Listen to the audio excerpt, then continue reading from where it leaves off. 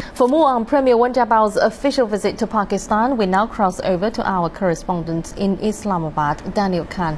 Hello, Daniel. Pakistan and China have just signed several agreements on expanding cooperation in the economy, energy, security and technology sectors. So what is on Wen Jiabao's agenda for Saturday? Well, today is the second day of Prime Minister Wen Jiabao's visit to Pakistan, and it seems that he has his hands full. In about half an hour, which is 9:30 local time in Pakistan, the Prime Minister will inaugurate the Pak-China Friendship Center in Islamabad, and the foundation stone of this Pak-China Friendship Center was laid in 2005, and there are many cultural events that are prepared for this inauguration ceremony, which includes traditional dances by the Pakistani students and friendship activities and painting exhibitions. And after the Prime Minister will meet the Pakistani members of the civil society, and later on in the afternoon the Prime Minister will meet with the leaders of the opposition parties, including Mr. Mohammad Nawaz Sharif and Chaudhry Shujaat Hussain. And after that, in the early evening, the business summit will proceed, which will carry on for another 1 hour, and about 330 Chinese delegates,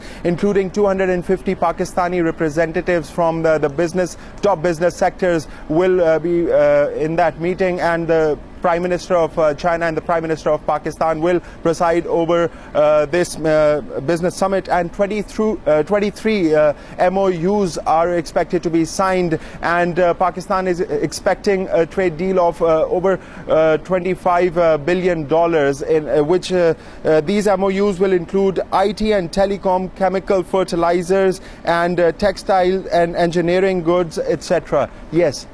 Can you tell us some of the reactions within Pakistan to Wen Jiabao's visit? Well, yes, the local stance, the general public is quite jubilant. The mood of the public is quite jubilant because they are expecting a lot of positive results coming out of this three-day visit, and they hope that as far as the energy sector is concerned, they are hopeful that new power plants are going to be designed here, so that the power needs of these people are looked after properly, and they also feel that new industrialization is going to take place, which is going to create new employment opportunities for these people, as about 83 firms of China are already working in Pakistan, and a lot of employment opportunities have been created for the Pakistani people. So yes, they are hopeful that new industrialization and new production houses will be created in Pakistan, which is going to create more employment opportunities for the people of Pakistan. Yes. Many thanks indeed. And that's Daniel Khan reporting live from Islamabad.